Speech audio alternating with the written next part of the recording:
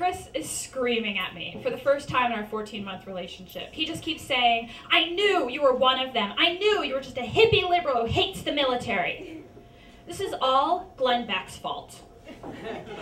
I met Chris on a blind date. All I really knew going in was that he was career military and pretty conservative. Being a liberal pacifist, my expectations were low.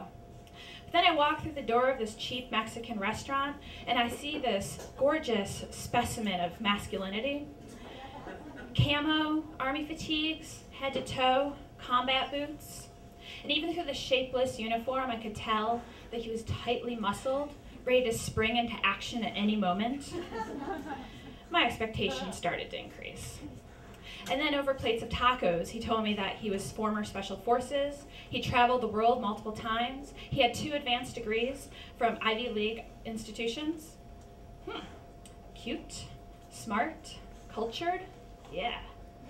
And then he tells me right now he's working in Army intelligence at the Pentagon. And I was like, oh my God, I totally think he's James Bond.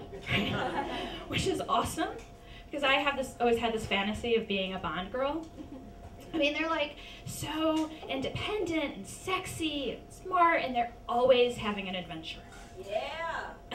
All the guys I had met were boring and predictable. So far, Chris had been anything but predictable. So I decided I was going to channel Bond girls so I could exude this aura of sexual confidence. But Chris is funny and animated, and he has this infectious laugh, and before I know it, my feet are tucked up under me on the bench, and I'm laughing too loud, and I'm spilling food, and I'm telling these stories about losing my car in a parking garage, and almost getting arrested for expired tags, and how I'm terrified of costumes and squirrels, and basically I'm more Lucille Ball than Octopussy. And I say, I'm not usually like this, right? Which is a total lie, because I'm pretty much like always like that. But I've never seen Lucy in a Bond movie.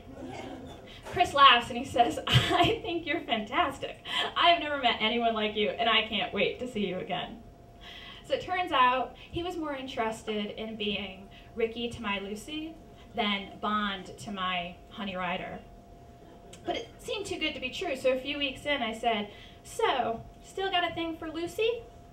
He said, I adore you, and I cannot wait till the first time I get to bail you out of jail.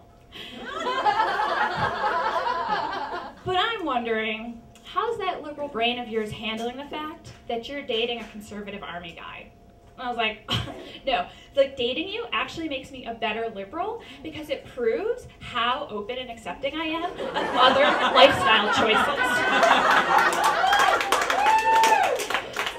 Making fun of party stereotypes was our favorite pastime. Like he'd come home at the end of the day and I would be like, so how's your day? Invade any sovereign nations? And he'd say, no. Oh, but I did deny someone their civil liberties. And then we started having these really great intellectual, theoretical debates about military strategy and global policy. And somewhere in the middle of all that, we fell in love.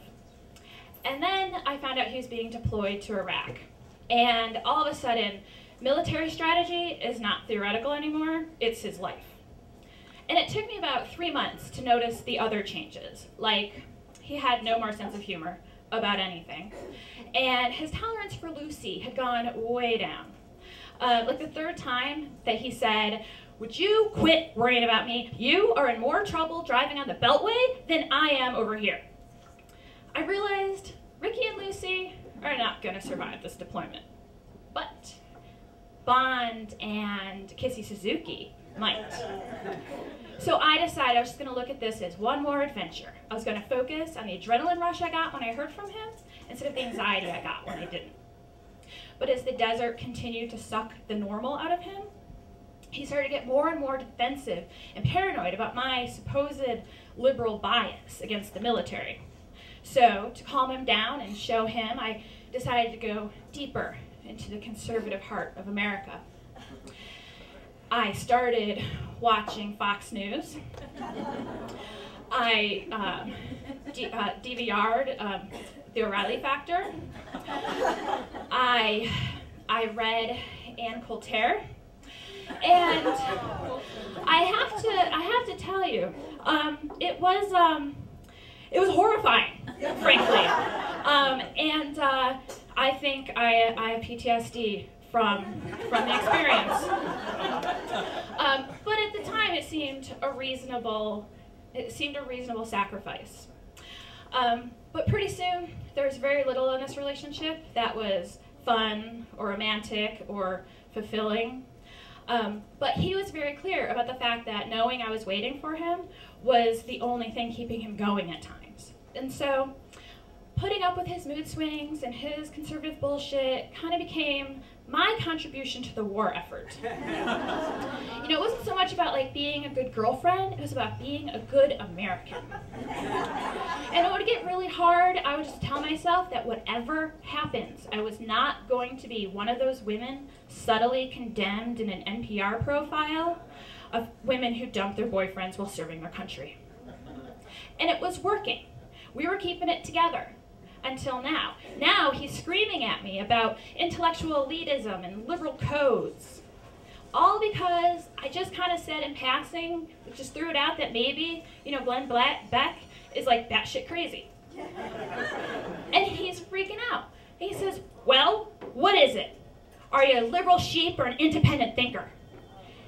And I'm thinking about everything that I've put into this relationship, and I'm thinking about the fact that I do love him, and you know, honestly, I'm already going to have part of my brain scraped to get rid of Rush Limbaugh's bile.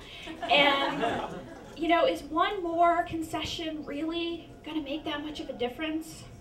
So I'm thinking about Glenn Beck, and I'm trying to think of, you know, what I could say. Because all I need to do is agree with him, say something nice about Glenn Beck, and it's over. This fight is over. We can go back to normal. So finally I say, all right. Glenn Beck is an inspired entertainer feasting leech-like on the bloated corpse of rational thought.